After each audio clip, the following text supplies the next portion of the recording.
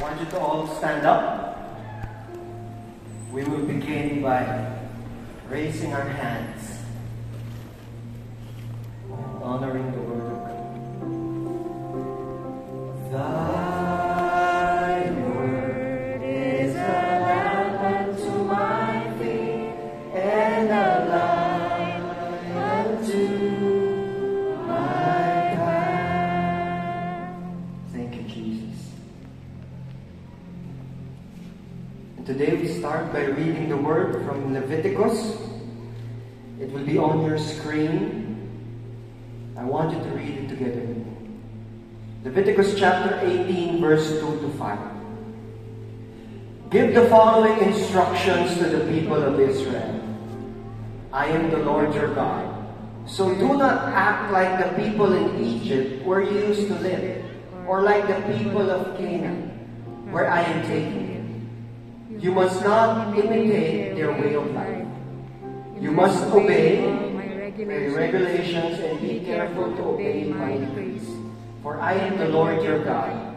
If you obey my decrees and my regulations, you will find life through them. I am the Lord. I'd like us to just dwell on that line for a while. You will find life through them. Can you say that again? But I want it in the first person perspective. Can you say this? I will find life. I will find life through it. I love what Brother Bo said, that rules and laws are actually designed by God. Not to limit you, but to actually allow you to live a full life. But many years back, I don't agree with that, especially when I was a teenager. I felt that the rules and the laws of my parents were a bummer.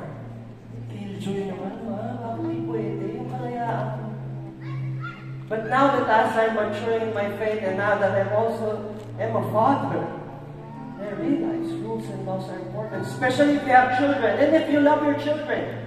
Because there are things that in your maturity and in your capacity, there are things that you will perceive that they cannot yet. Do you agree? And I believe that with God, in His maturity and His infinite wisdom, He has things that He can perceive already that you cannot yet perceive. That's why He is establishing a framework for you to operate so that you could live a full life. Do you agree? And just a short background about this verse. The verse mentioned about the Egyptians, the neighbors in the past, and the future neighbors, the Canaanites. God was saying, do not live like them. Because you know what? The prevailing norm back then for the Egyptians and the Canaanites were pagan rituals. And those pagan rituals included and involved sexual acts. We will talk more about that later. So that's why God is telling them, my children, in this world where this is the norm, you see it on TV, you watch it everywhere, you see people doing it, then it must be justification enough for you to say that they're doing it. They think it's good, then it probably must be good, but God is telling you otherwise. My laws are here so that I can ensure that you will have a full life. Amen? Can you put your hands on your hearts? I want you to pray with me.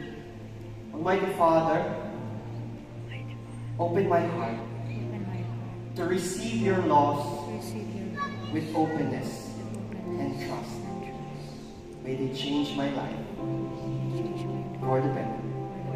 This I ask in Jesus' name. Amen. Let's raise our hands to the Word of God.